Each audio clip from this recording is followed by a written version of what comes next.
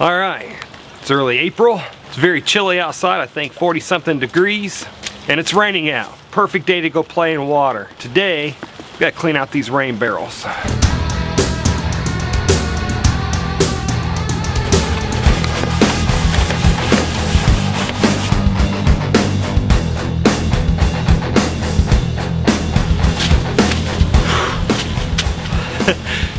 It's cold and chilly outside.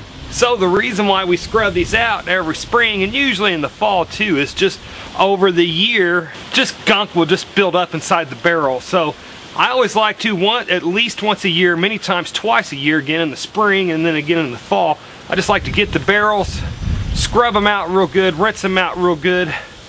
That way, if I do have to use the water in an emergency situation, at least it doesn't have a bunch of bacteria or whatever other stuff growing into it, and it'll be a lot easier on my Berkey if I have to run it through.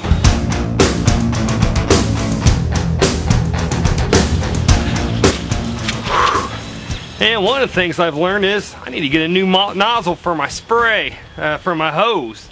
That's losing half the pressure, just spitting out the sides. Well, that's what I get for buying something cheap to begin with.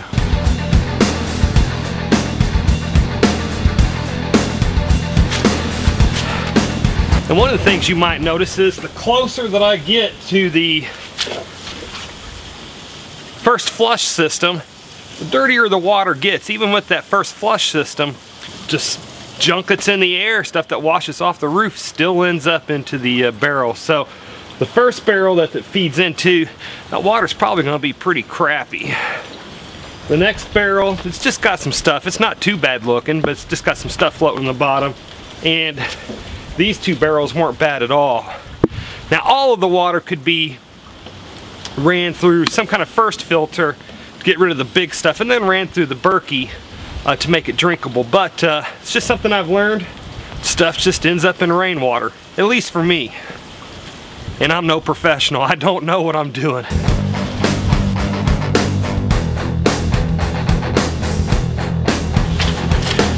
Algae. That's the word I was looking for earlier. I said bacteria, but I was meaning algae.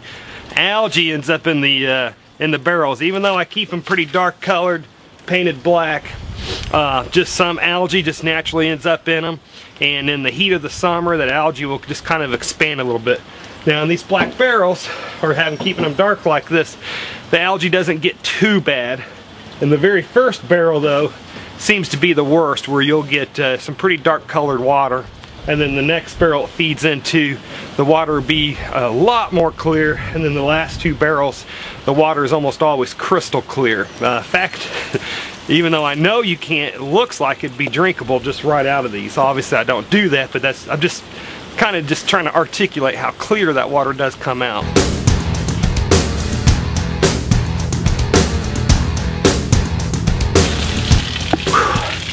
You know it's a cold day outside when the hose water feels warm to your hands. Alright, this is going to be the dirty water here.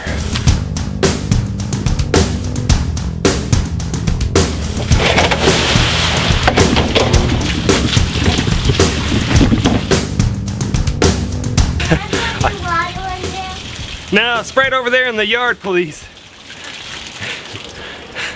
I didn't see that one coming.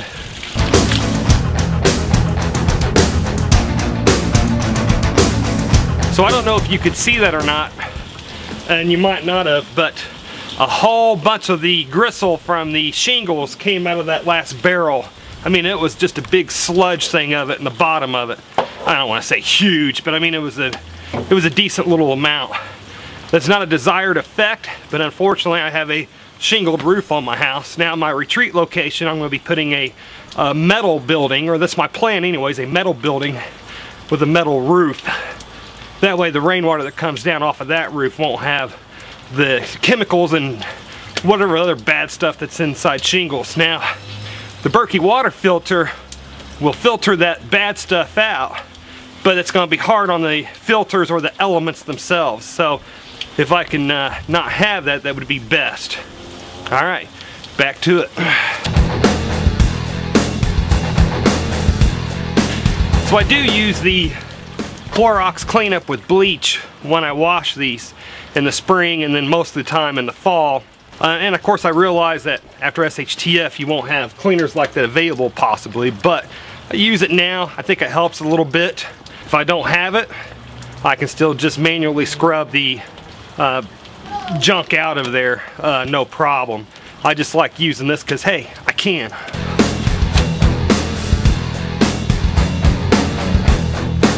Now, one of the things I will do in late fall, early winter, right before it starts really getting, right before we start getting the freezes, is these barrels I will empty halfway, like sometime in December.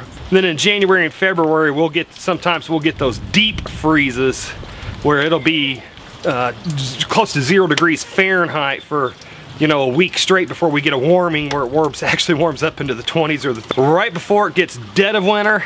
I will empty these barrels halfway out.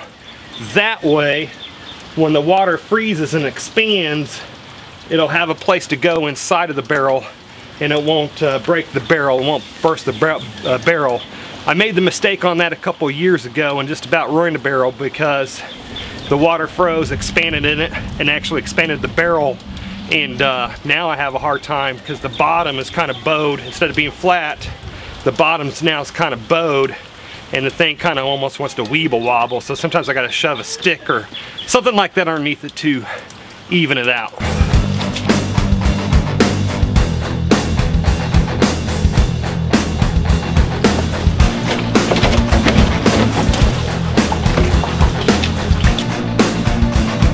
Okay, you can see they fit together really super simple. Just a couple inches of cut up hose in between each one. I've had people ask me, hey, why don't you put them down at the lower end where they all kind of fill up at once? This works great for me. That first barrel fills up, and once it reaches the top, then it hits the hose and then it fills up the next level, and then it'll feed into the next barrel and then to the fourth barrel. So each barrel fills up fully before it fills up the next barrel. One of the reasons I like that is the dirtiest water ends up in that very first barrel, and then I've got 3 barrels of pretty darn clean water that ends up with very little algae or very little just particles or junk or whatever in it. Alright, let's get back to putting them back together.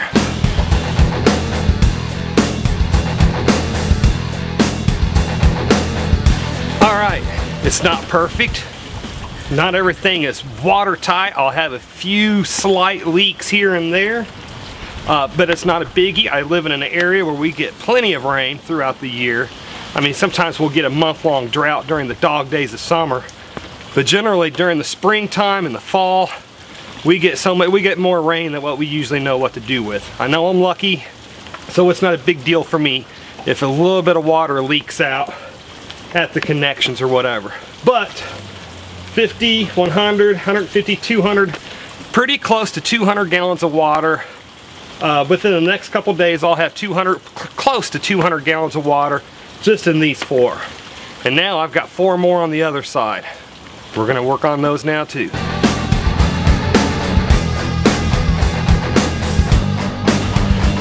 bad thing about this time of year, it's warm enough for the grass to grow, but it's wet. It's too wet to actually mow it, so it feels like I'm walking through a jungle here. Now, because this is the first barrel that feeds down from the first flush system, that barrel was the nastiest. I mean, the water's not black, but it's definitely gray. It's not pretty. Nothing I'd want to drink without running through the Berkey first.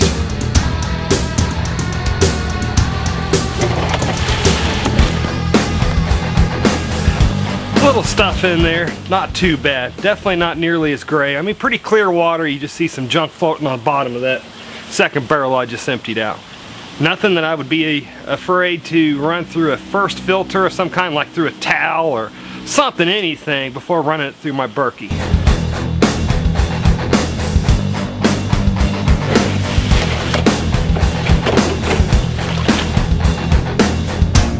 So I got these barrels with the removable tops from a local recycling company here in my the area that I live. I found him on Craigslist. I searched rain barrels on Craigslist, and this local recycling company had a listing that they sold barrels that could be transferred into rain barrels. And then I asked him, hey, do you have any with these removable tops? And he said yes. So I went and bought 8 of them. Actually, I bought more than 8 of them, but I use 8 of them in my rainwater catchment system. But these ones with the removable tops sure make cleaning these out twice a year, at least once a year, if not twice a year, a lot easier. Now don't get me wrong, I'm not saying that this is a perfect setup or the best setup or this is what you should do and that my setup's better than everybody else's. I'm saying, I am definitely not saying that. This setup that I built on both sides of my house, first time I ever built something like that, and I am not a handy type of person. I made a lot of mistakes in building these. Like most things in my life, I have small window of opportunities to get them done. So I ended up trying to do 2 or 3 projects in one day. I stated on when I built these, I started on that project kind of late in the day. I was working on them into the darkness, and I didn't get stuff lined up just perfectly. Needless to say, I learned a lot on building these. And if I had the money, actually what I would do, if I had the money and the spare time, what I would actually do is I would go out and buy 8 more of these and rebuild them, just so they would be a lot better done. Actually, if I had the money and the time, I might not even buy 8 more of these. I might just buy a couple of those really big plastic white totes that you see. Alright, back to it.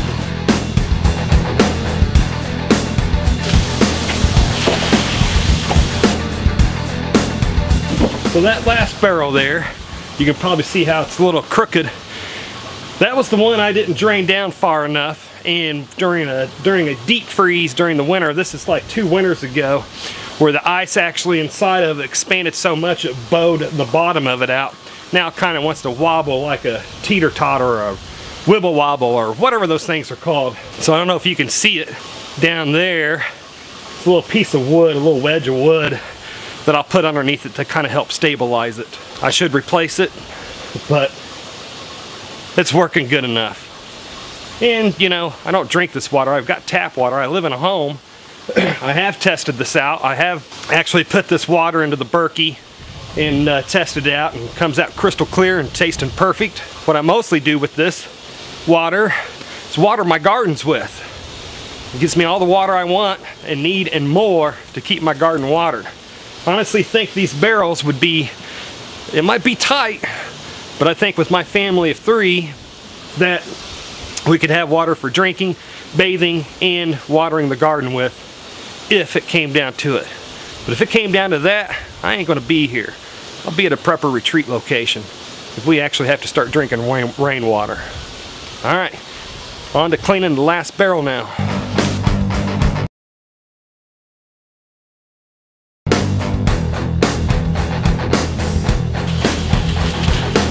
Now some of you may ask, hey Ethical, if things get that bad, and if you're going to go someplace else, why even have this type of stuff at your house? Why even garden? Why have the Berkey at your house and all that stuff like that? Is for one, you never know what could happen. Do you even have a forewarning that you could go to a prepper retreat location? Would you even be able to leave? So would I end up getting stuck here while my plans are to go to elsewhere? Would I get stuck here? And then the other thing too is, this kind of stuff is practice for me. I learned how to build them. I know how I'll do my next one, so I'll have a better idea of what to do next time. My next time I do this, it will be better. So again, it's just good practice for me. Just when you do stuff more on a daily basis, you just get better at it, you fine-tune it, and it will work better for you after SHTF. So real quick, just how my super simple system works. Rain goes down into the gutter, down in the downspout, and then The first rain that comes down, the first few minutes of rain that comes down, actually goes down into this first flush system. If you're interested in that first flush system, I'll have a link to it down below where you can get it. I like it. I mean, it does pretty good. As the rain fills up, that first bit of rain that's going to be dirty, that's going to have all the junk from the that's on the roof in it, down here at the bottom, it's a little drip. And what it is more water. You know, when you get a good rain, more water is going into this than what's being dripped out. So when it stops raining, this just drips out and just empties out all the rest of the way. But anyway, so you get the first rain, the really dirty water gets into here first, and then as this fills up, there's a little ball that floats in this. And as that ball reaches right here, that stops it. As that water, dirty water, pushes up and pushes that ball, that stops it. And then your rain now comes this way, down into your water barrel. So then, as this water barrel fills up with water, as this would fill up with water, as the barrel itself filled up with water, then it would reach this and then feed over to this barrel. And then as this barrel fills up with water, and then when it reaches this, then it just feeds over into this barrel. And again, as this water barrel fills up, then it just feeds over into this final barrel. So very simple system, not the best system, not perfect by any means, but it works. Come this summer, when it gets warmer out and more sunny out, I will take some black spray paint and I will retouch this up so these are back to all black again. When you have these being all black, it really helps to keep the algae down. When you keep the sunlight out, that helps keep the algae down. Also too, here where I mentioned earlier that I was, you know, when I originally built these, I was trying to do this in the dark and I was in a hurry. This is a result of me misgauging where that should have been. That's how bad of a job I did. This one, and then also this one. This plug and this plug and this. Now when the water gets up really high up here, it's kind of nice because you can just turn this on, and I need to tighten that in. But anyways, a sloppy job I did. I did not know what I was doing, plus I was doing it in a hurry, plus I was doing it in the dark. It's all lessons that we learn. And with the 200 gallons of, close to 200 gallons of water here on this side of the house, and pretty close to 200 gallons of water on that side of the house, between the both of them, 400 gallons of water pretty much all the time. Pretty close to 400 gallons of water all the time. We get numerous rains a year, so even if we have a hot couple of weeks, and I use up quite a bit of water in gardening and whatever else, usually within a couple of weeks we'll get a good downpour, and it just takes one decent downpour to get these bad boys filled up. I expect within a week I will have these all 8 of these barrels will be filled up completely.